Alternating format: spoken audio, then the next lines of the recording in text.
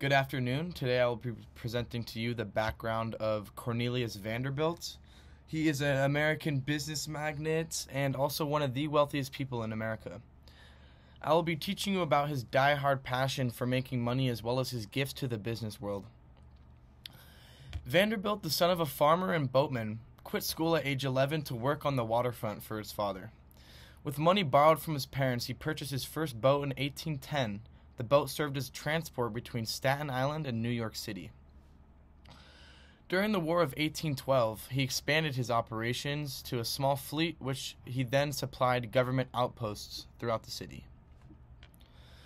Vanderbilt continued to expand the ferry operation until 1818, when he sold all of his ships and went to work winters on a steamboat to accumulate money for his next plan, but also gain knowledge. On the boat, he gained much insight onto how he would further use his knowledge to create his own steamship company in 1829. During this decade, Vanderbilt quickly rose to control the traffic on the Hudson River by providing cheaper fares and more luxurious ferries for people to use. He quickly took over the ferry market with the idea of cheaper ticket prices for a better ride across the river.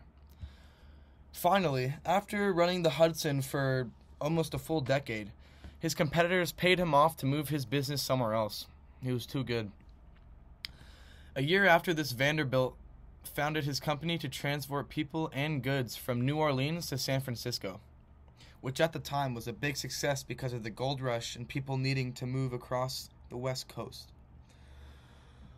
Once again, Vanderbilt was too good for his competitors, okay? His competitors all teamed up and said that they would pay him $56,000 a month for him to just stop so they could get their customers back. And he did, which isn't a bad, it's a good turnaround. After this, Vanderbilt decided to get into the railway industry. Once Vanderbilt had found out about train transportation, he knew that there was good money that he could make in it. So Vanderbilt started buying up pieces of the rail line, and sooner or later, he owned the whole thing. So, this allowed him to make whatever rules he wanted, whatever taxes he wanted, and he could charge people to use it for however much he wanted, and this gave him, too much power. Not too much, but a lot of power in not today's, but back then's economy, you know? After much research and deep diving into the background of Cornelius Vanderbilt, I believe he is an entrepreneur that should be studied in school, not because of his selfishness in the business world, but Cornelius Vanderbilt possessed many good habits that elevated him above his peers. For example, he could scope out the new industries that were arising and find the best ways to profit from them. Something that many other businessmen can follow behind is the way that he went through with these strategies. For example, when he started his steamboat business, Vanderbilt lowered fares and offered better luxury than other ferries. Sounds costly, right? Well, it was. Vanderbilt knew that in the short run he would quickly make his money back, and that is why he knew that it'd be worth it to lose money for a little bit. The accommodations his boat offered led the city and its people to use Vanderbilt services because of how cheap and nice everything was to the consumer. Cheap and nice doesn't always work, but in this case, Vanderbilt assured that his ferries would be cleaner, nicer than any other ferry brand. But also giving customers more for less was a great way for people to see this business and for it to gain traction on the Hudson River. Not only was Vanderbilt good at being a businessman, but he was also a very generous person. After making his money and finally retiring to live the rest of his life, which only happened to be 8 short years, he donated millions of dollars to schools, charities, grants, construction projects, the list goes on.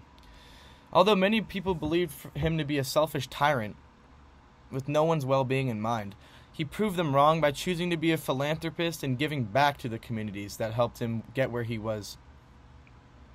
Not only did he help people with money, but he helped them get jobs as well. Vanderbilt ordered the construction of Grand Central Depot, which later turned into Grand Central Terminal, in New York City, a project that gave jobs to thousands and thousands of people who had become unemployed during the panic of 1873 when we were going through much economic distress. This action brought much love to Vanderbilt, but did not overpower the jealousy that so many other businessmen had over his power and wealth. Shortly after donating money to schools and construction funds, Vanderbilt passed away at the age of 82 years old, leaving his wealth to his 4 sons, 6 daughters, and 1 wife, splitting the land he owned between them all. Not fairly.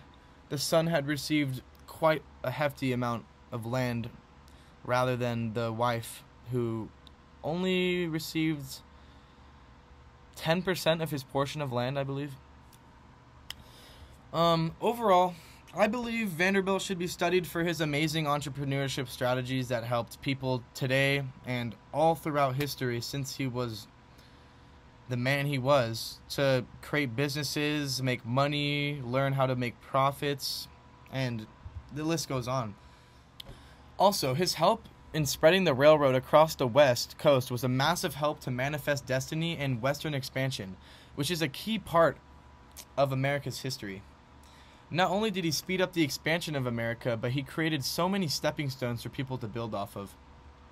For example, creating the Grand Central Terminal,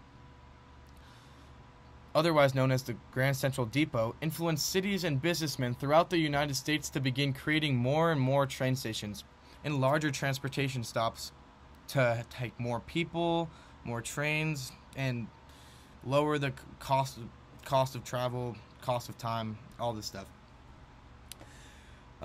This is just the tip of the iceberg for the contributions that Vanderbilt made to America, and I hope this clearly explains to you guys his relevancy to our education and also our importance to American history and the business in America. Thank you so much for listening, and I hope this really helped you see the important aspects of Vanderbilt's life and our education.